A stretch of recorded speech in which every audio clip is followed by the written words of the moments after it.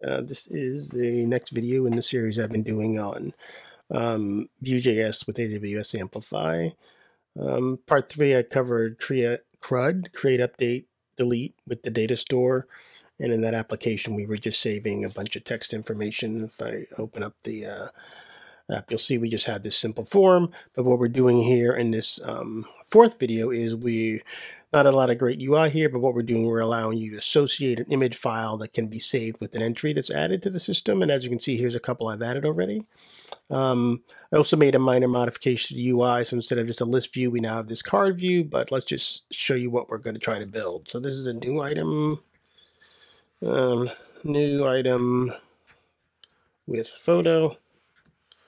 And let's just see if we can find a simple image to upload. Let's upload, what is this?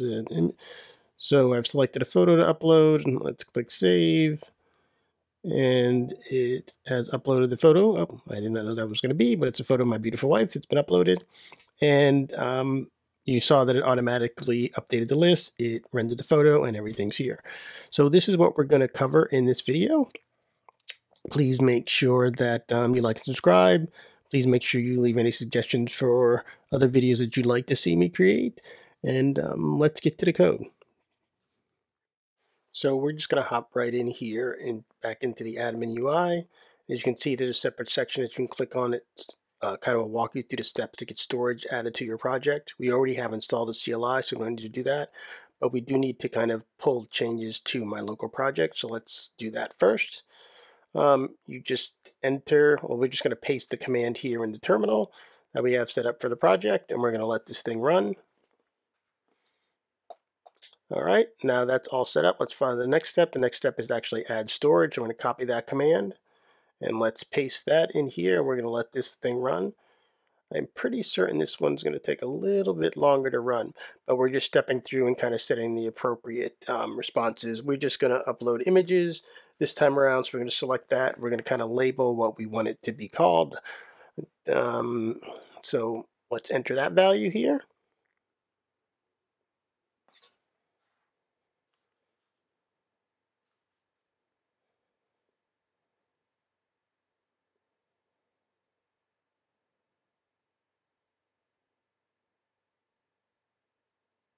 And so now we have that. We're going to provide a bucket name. Let's just keep what we currently have. This way we can ensure it's unique. We're going to make sure that authenticated users only have access. It's great because this approach will kind of set up all that user pool crap and everything for you, so you don't need to worry about setting it up. And we're going to kind of check all of these. So let's just go down and click them all.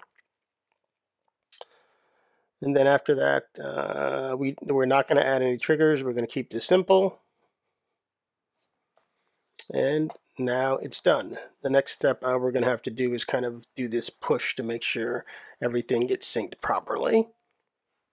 So let's enter the command here and let this rip. Okay, we enter our imply push. Yes, I want to continue. By the way, these steps are all documented. I'll add the link below in the Amplify documentation under storage, but I'll add the link below so that you can check them out yourself. Okay, well, I'll just let this run. Well, got a little bit longer. Okay, now everything's all set. We've set up our backend environment. Now it's time to start to look at the code and figure out how to add this functionality so we can associate images with specific tasks and save them in S3 buckets. So now here we are back in the code, but before, I just realized one thing. Before we hop into the code, we need to make sure that we make some changes to our data model. So just so you know, here I'm inside of my admin UI for our application. If I click on View Data Model, here's existing fields. We want to add another field which is going to hold the key to our image that we upload into the bucket. So let's click add a field. We're going to call that field just file, and we're just going to keep it simple and just leave it as a type string. And what we'll do is we'll store the key to the image in the bucket here inside the task. And then what we'll do is when we load the task, we'll use the key to get access to the image. Now this is going to take some time because it needs to take the changes that we're making to the schema and deploy them up to Amazon. So let's just run this. And then also what you're going to have to remember is after we run this, we're then going to have to pull it to get the changes back down into our local application.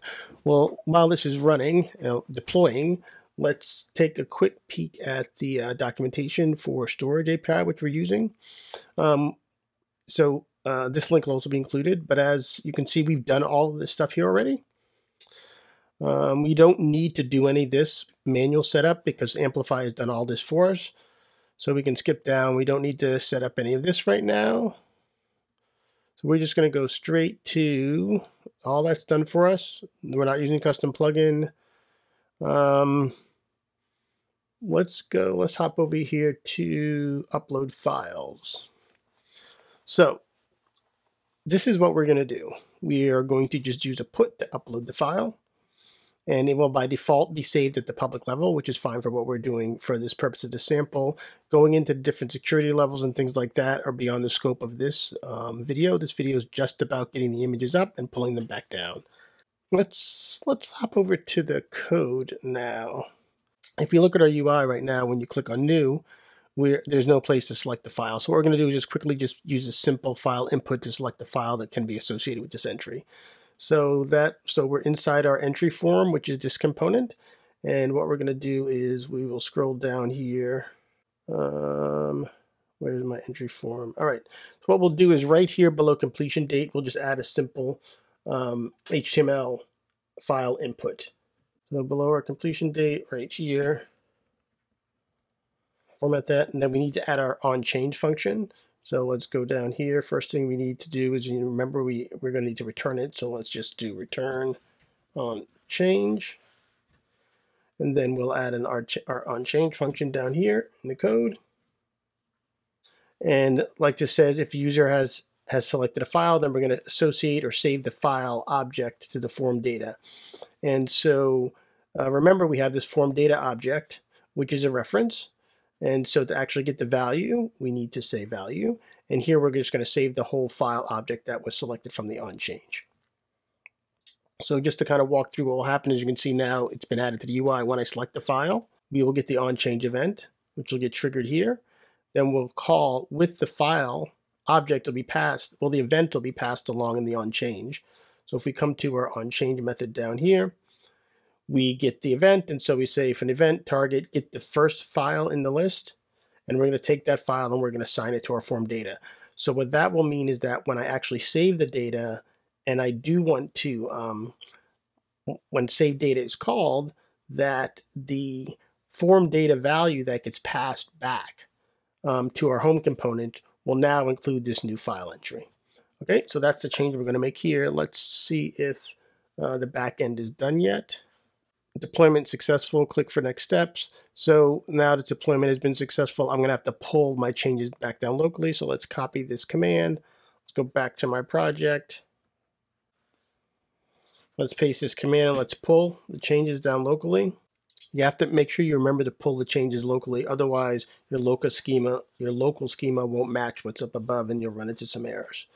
So now it's pulling the changes down. And now it's generated the new models. It looks like we should be good to go. That new file string should now be added to my local schema so I can work with it appropriately. All right, so let's put this back in the back. Have this here. We are passing this on the onChange. Let's look to home to make sure there's nothing that we need to do special there. On create data, this is where I'm actually saving it. So as you can see, it is just going to take everything that comes across and push it through, which isn't what we want. Remember, we just want a specific key that we want to associate with it. And the way that we want to do that is that we get the key from actually saving the image to storage. So let's go back. And what we want to do is, like I said, we could get away with just doing a storage put.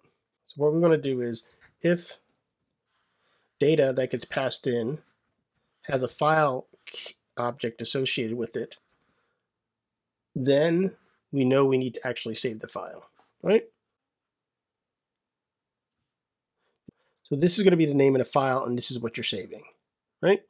And so our file is this. data file dot name, and then the actual file that we want to save. This is the file object right here. And let's just make sure that there's no strange characters in here. So we can do this in code. I believe this is how you do it in code. URI component. So make sure we clean up any bizarre characters that are in here. And then we need the response from this. So we'll just call this, well, let's do it this way. All right. And then if we actually got a value, then we'll just say let. I'll say response equal that. Say this is let. And then just assign, my bad. I'm so used to using constant values, but there's no need, and there's no need to make this reactive or anything special like that. So it's now assigned a value. And then what we're going to do down here is that on my save, remember that new key we added was called file. So we'll say file. And then if we got something back, then in file, save, I can't even spell it, file save response dot key will hold the key that we need to store with our data.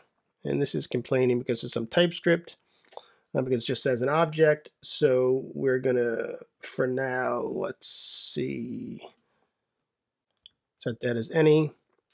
Let's format, and we get what I believe we get what we want. We'll have to test this to make sure. So just to walk through again, if I'm getting past the file object in, then get the file that's associated with data. We're going to put that file where we're encoding it to make sure we can deal with any bizarre characters. And then that's the key that's going to be associated with it. And then this is the actual file that we're saving, and this will save the file.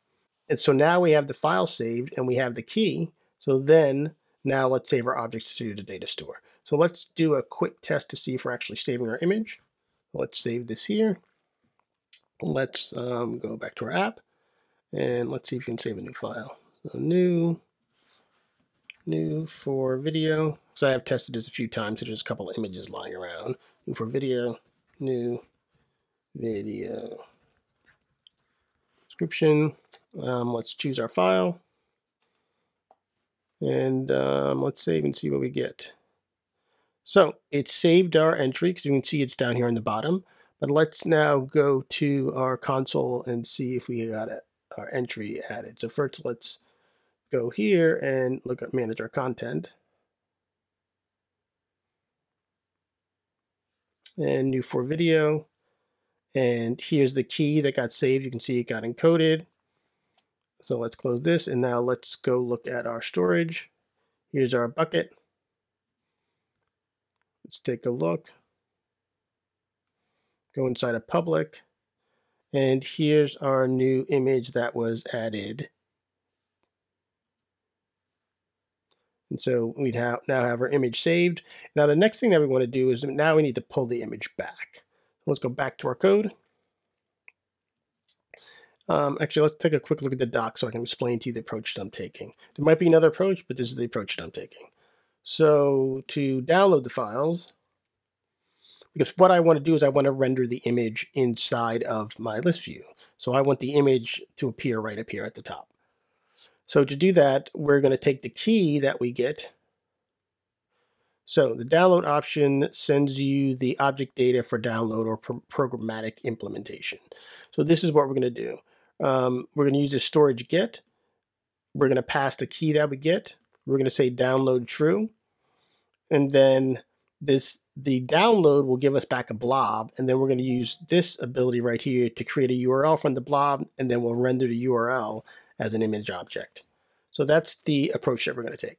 Now, what I decided to do here in this example is to create a component to manage all that. So what we will do, let's go back, we're at home. In our home here, we render a list of these objects. And so what we're going to do is right up here at the top of this card, we're going to add our new image. I put a placeholder, kind of an empty shell here for my new component. It's called image render. And so what we'll do is we're just going to drop it in here at the top. And then we'll go back and we'll fill out all the code to support the image render. So first, let's make sure we import my image render component. So let's go down here to import. Right here, we're going to import my image render. It's complaining because it's not added, so let's add it down here as a component. Image render. And then now let's actually use it. So here in our view, where's my view? Back to my view. Up here at the top, what we want to do is add our image render component. So we'll add that right up here at the top.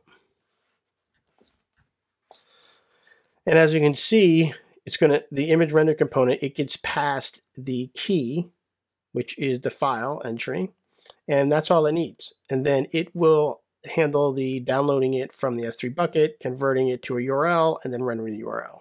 So let's go over to our image render component. And the first thing we need to do is we need to add the property for the key, which it needs. So let's add that. And then the next thing is we're going to need to get access to our props. So let's add props, any. And then we also need to know that we're going to need to return, well, let's get that later. So if you remember what I said here, we're going to do this download, and then we're going to convert the blob that we get back to a URL. So first, let's create a ref to hold the assigned URL. Well, let's add ref here. So we added ref up here at the top. Now it's complaining about signed URL. So we need to return the signed URL. We need to return the signed URL because the signed URL is what we're going to use up here in the top of the div to actually render it. We're going to just remove this whole div, and this is what we're going to do. And so basically what this is saying is if I'm past an image key, then I know I need to render something. Okay? All right. And remember, the image key is a property that's getting passed in. So we definitely need to import our API. So let's import that here. So we have our storage API imported. And then the actual code that we need to kind of make this all work. So what we're going to do is inside the setup for this component, what we're going to say is that if I actually have an image key, then we are going to call the storage to get that element from the bucket using the key. We're going to say downloads true, and then we're going to take the result. We're going to get the body from the result, and we're going to convert it to a URL, and we're going to sign the signed URL. The signed URL gets passed back up to the template, and then hopefully it should actually render the image. So let's see if this all worked the first time with the code. And let's go back over here. So actually you can see, because it's recompiling on the fly, it is actually working. So we have this component added. We are able to see our images, and now now that we have it all together, let's start and just kind of do it all from scratch. So let's create a new one. Final image upload. This worked well. And then let's choose another file. Let's get one that we know does not exist already. So open. So that image is selected. This worked well. Strappy image. And let's save. And it saved our image here.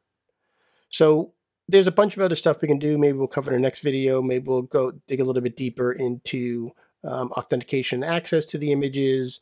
Right now, I don't really show how to update the image if you want to change the image. We don't manage on delete, because right now if I delete, I'm deleting the task, but it's not kind of cascading down and deleting the image. But like I said, I wanted to just get the basics done in this video. So hopefully you enjoyed this video. If you want to see more of the other things I mentioned, please leave a comment below. Thank you for checking this out, and I'll see you next time. I'll include links in the comment section, and I will upload the source code, and there'll be a link to the source code included too. Thanks for stopping by. Hope you enjoy it, and we'll see you next time. Bye.